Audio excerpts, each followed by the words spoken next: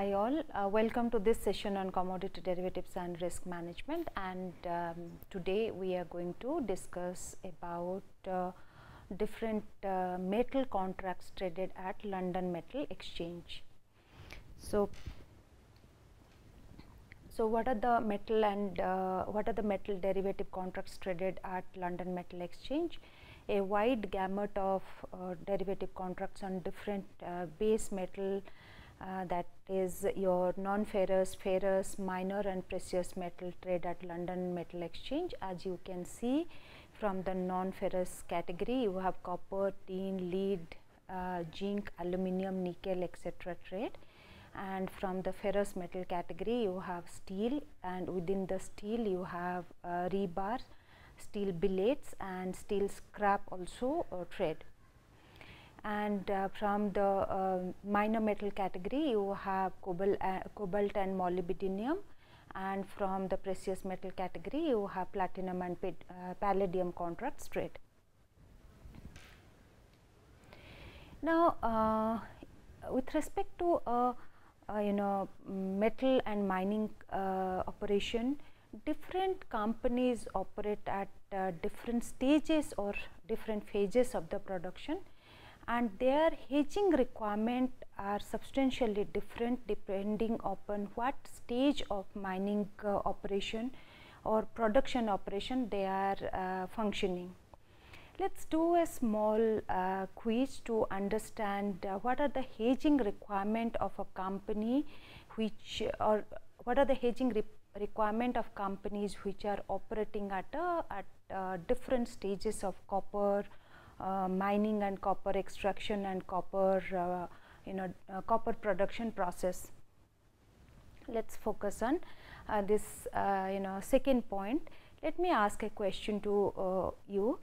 Let's say if a company is manufacturing and selling copper concentrate, and if copper price increases, will it benefit or will it lose?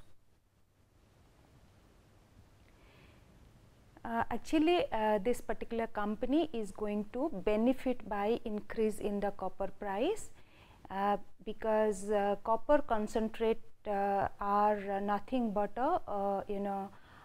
one stage ahead from the copper ore, and they are priced with respect to copper, and this copper concentrate normally contains 20 to 30% of the copper.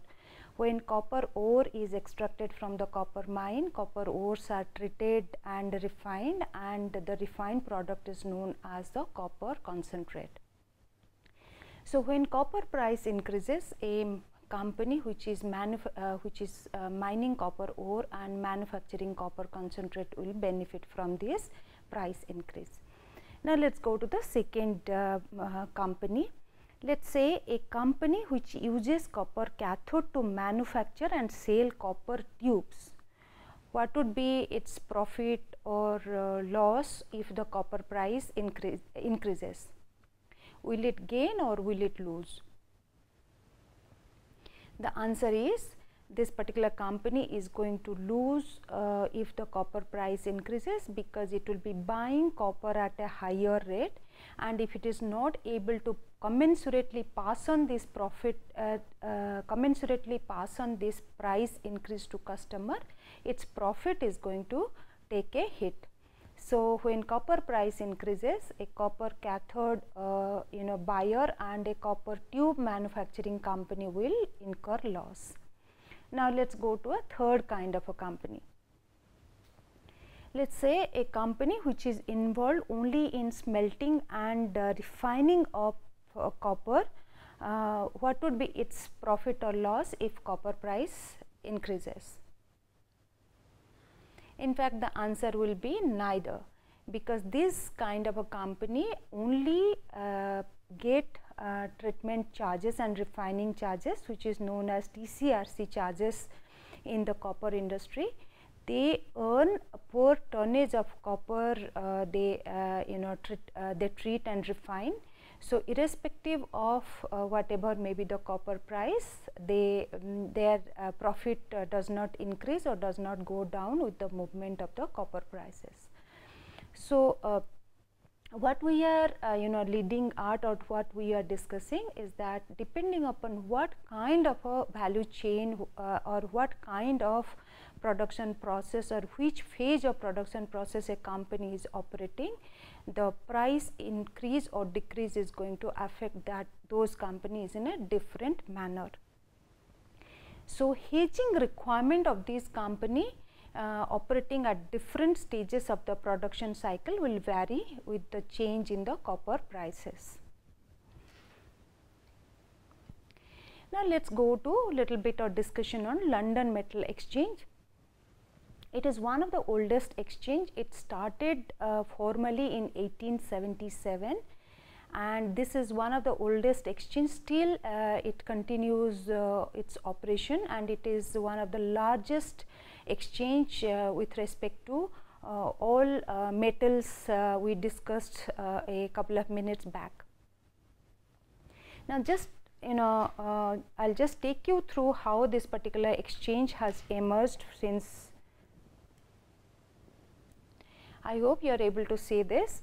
This introduction of copper and tin contract, futures and option contract on tin, started in the year 1877, and different other contracts have been introduced in different year. I am not going into this detail.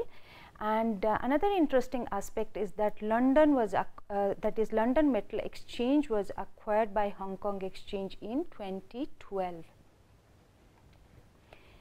So this is little bit about history of London Metal Exchange, and this London Metal Exchange almost came to a closure with the International Tin Council failure.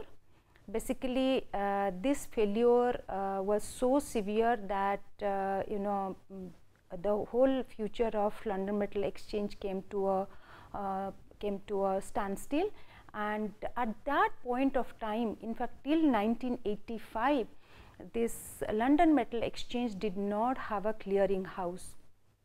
If you recall, in some of the earlier session we discussed the role of clearing house in a commodity exchange or commodity derivative exchange. Clearing house provide a very important function which is known as your novation. In novation, the clearing house takes the counterparty to each and every trade and guarantees each and every trade which gets executed in the exchange platform. So if a counterparty defaults, the settlement guarantee fund of the exchange is supposed to take care of this counterparty default, so that the one side of the, even if one side of the counterparty one counterparty defaults, the other side is not negatively affected. However, till 1985 London Metal Exchange did not have a this clearing house associated with it.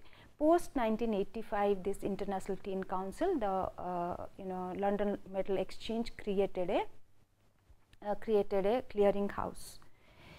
Now the importance of London Metal Exchange can be judged from the fact that LME prices are used as reference price for spot transactions by almost all metal producing companies in the world. So if a company is buying and selling copper or aluminum or steel or tin or zinc, any metal they are buying and selling, they price their output, or when they are buying, they price their input with respect to LME price. And London Metal Exchange is also known as a market of last resort, as traders can take and give physical delivery of the metal. Also, another interesting aspect of this London Metal Exchange, which is not applicable to other commodity derivative exchange. Commodity derivative exchange normally do not provide spot trading facility. So however, in case of a London Metal Exchange also has a facility for spot trading. So producers of metal, consumers, buyers, sellers of metal can go to the LME platform and take delivery of the underlying metal, or give delivery of the underlying metal. So this market, that's why London Metal Exchange is also known as a market of last resort for all kinds of metal producers and metal consumers and traders. In fact, to facilitate the spot trading, there are around 600 warehouses which are registered with LME. So there are all over world at different places there are LME registered warehouses which from these warehouses buyers can buy LME approved metal contracts, as well as they can deliver the metal which if a seller intends to sell.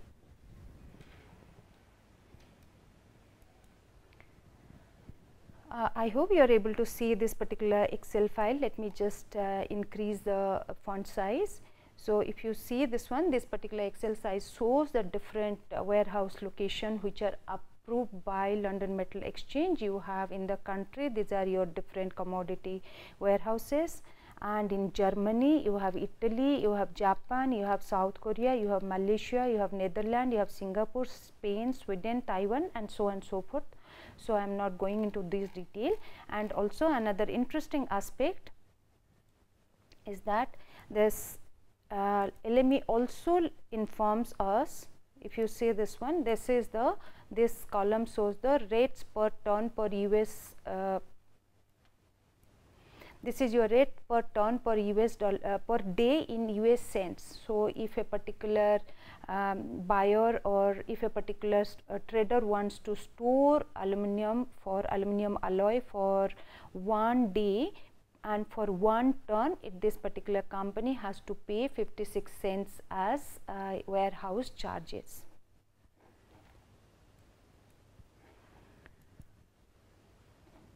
And besides besides making availability of this warehouse information in with respect to the rental charged by the warehouse, LME also on a daily basis informs all all traders or all participants what is the total availability of a particular commodity at each of these warehouses. So this is a very important information with respect to inventory label, and based on this inventory label, buyers and sellers will be able to know what is the supply demand pattern for a particular commodity at a given point of time.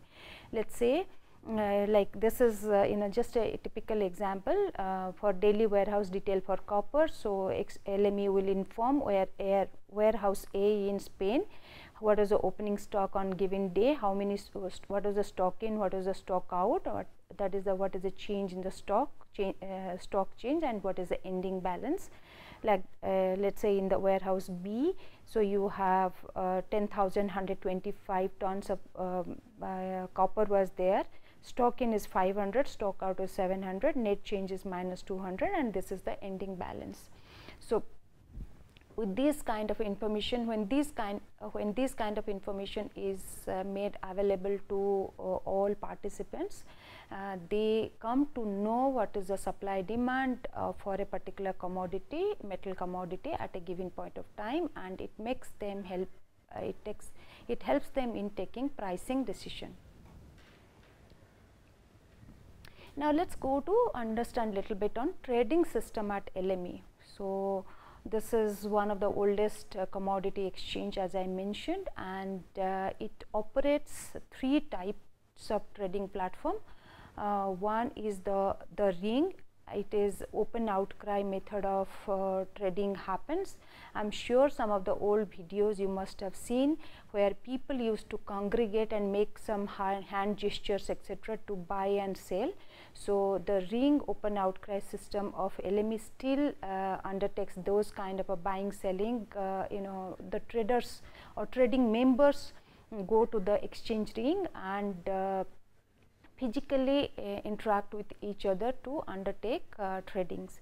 We will go and next couple of minutes we will discuss little bit more about this ring trading system, because this is very unique to LME and no other commodity exchange in the world has is offering this kind of a trading system as of today. all exchanges have graduated to electronic order matching, that is buyers and sellers sitting at different corners of the world are able to place their order, and order matching is done through electronically. Besides the ring, LME also offers electronic trading platform which is known as LME Select, and it also offers trading trading system through telephone system which is known as a inter-office trading system through telephone, and this operates 24 hours a day. Now let's go to little bit of more on the ring. Now this is, if you can see, this is the London Metal Exchange unveils new ring. If it is, I'm sure you are able to see this. This is this particular report has been downloaded from the LME website. This is as late as 18 February 2016. This picture shows this is the ring. If you can see, this is the circular this red leather chairs are the ring, and if you can see, there are some people who are sitting with papers in their hand, and these are the trading members. Basically in stock exchange parlance, these are your brokers. So these trading members or brokers collate the buy and sell orders and take it to the exchange, and they physically interact and arrive at the prices in which orders are matched. So more about the ring trading and how order execution happens, this is available at the LME website. You can, this particular document which is freely downloadable, you can download and read it. And as you can see, this is the rate fund. The ring has provided a transparent and robust price discovery process for the global metal industry for 139 years. So this is a latest report which was published by London Metal Exchange.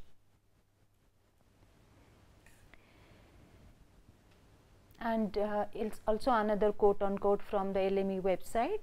This is the ring. The ring, our open outcry trading floor, is central to the process of price discovery. Now, how exactly the ring trading happens?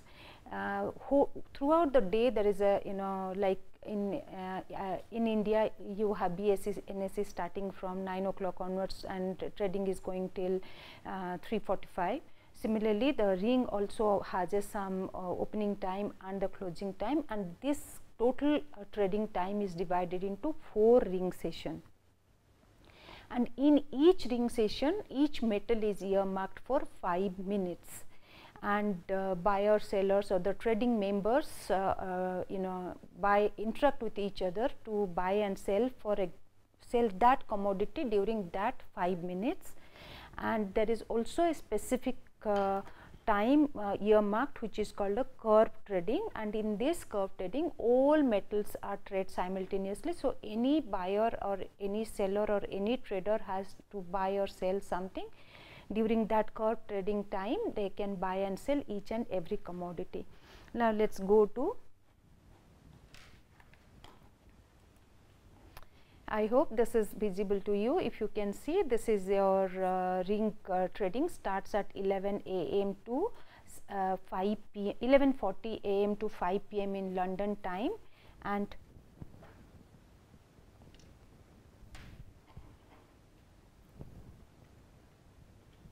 if you can see,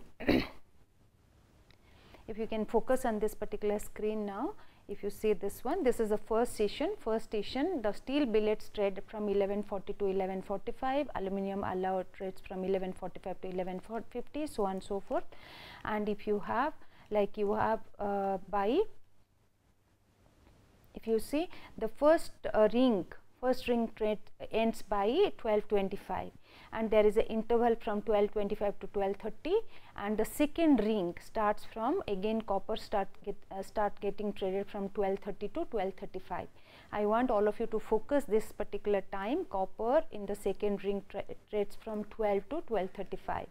In the first ring, copper traded at 12 to 12:05 noon, and in the second ring copper traded from 12:30 to 12:35, and at the end of the ring session 2 you have a curve trading. Please note that one, curve trading is for 20 minutes, that is your 13:25 to 14:45 minutes. Similarly, you have afternoon session is again divided into 2 ring sessions. So, you have aluminum alloy and other commodities like lead, zinc, etc. is trading, and again you have an interval of between 15:35, that is 3:35 to 3:40, and again there is a curve trading at the end of the 4th ring, that is from 4:15 to 5 p.m. So, 4:15 to, so almost 45 minutes you have earmarked for curve trading, and this is so this is all about the ring trading session at LME.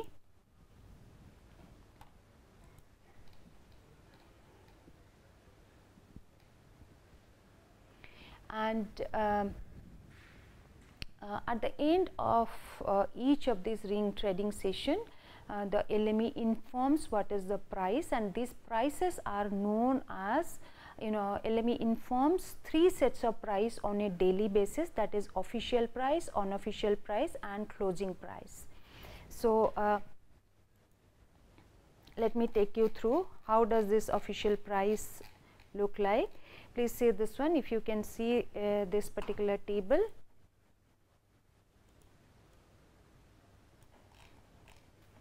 This is the official price as announced by LME as on 1st July 2016. So, you have aluminum official price is this, aluminum alloy, copper, etc. These are the official price. Besides this official price, LME also provides something called an unofficial price and closing price. So, what are these unofficial price and closing price? So, official price arrived at the at the end of the second ring session. So, if you recall, copper was trading around 12:30 to 12:35. So, the price arrived at during this session for copper will be known as the official price. In fact, it is the last offer price for the cash and spot position. So, during this 5 minutes, buyers and sellers not only trade futures and options, they also trade spot positions. So, the last offer price, all of you know that whenever buyers are bidding, they give a buy price, and whenever sellers are giving their interest, the price interest, that is known as your offer price or ask price. So, the last offer price for the spot trading for the copper at the second ring session is known as the official price. Similarly, what is the unofficial price? Unofficial price is the offer price for the spot trading which for a commodity during the 4th ring session. So, in the afternoon, in the second session, that is the 4th ring session, what is the offer price? Last offer price came from a seller before that 5 minute, during that 5 minute slot. So, that will be known as your unofficial price. And what is the closing price? Closing price is arrived during the second curve trading session. So, let me take you to the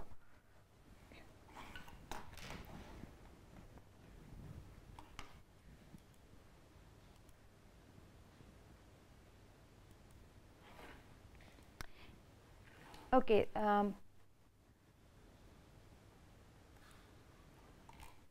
If you remember, this is the curve trading starts from that is 4:15 to it ends up at 5 o'clock, and during the curve trading, aluminum suggests trading at 4:30, tin suggests trading at 4:35.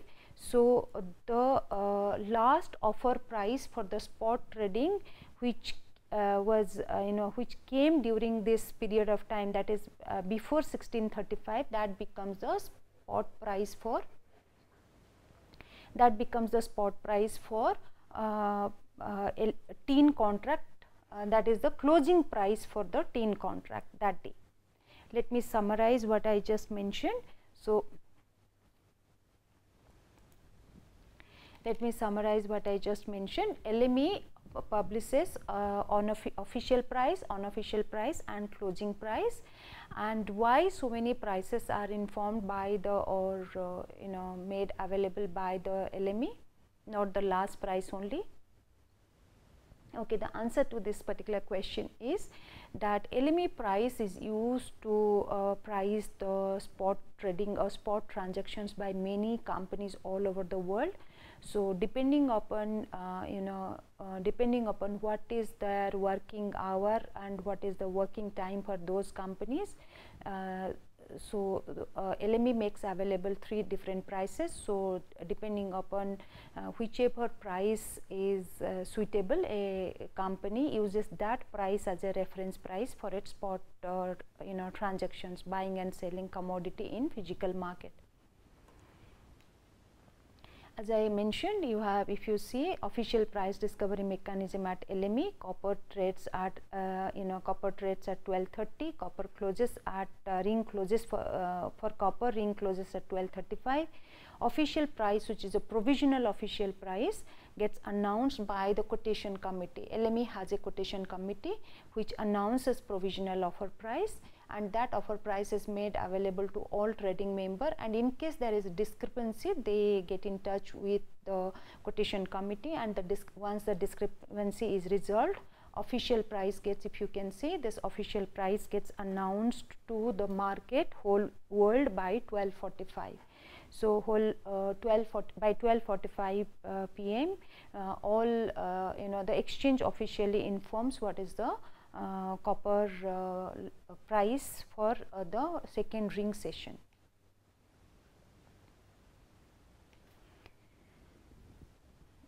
Also, besides this official unofficial price, LME also informs or publishes LME Asian benchmark price. So, what is this LME benchmark price? Asian benchmark price is that it is the weighted average, volume weighted average price of transactions in the LME Select, that is your electronic market. As you recall, LME offers 3 different kinds of trading system: ring trading as well as LME trading, which is your electronic platform. So, volume weighted average price is calculated, and that is informed to the in the general market, and the all trades which have been executed by during 6:55 to 7 p.m.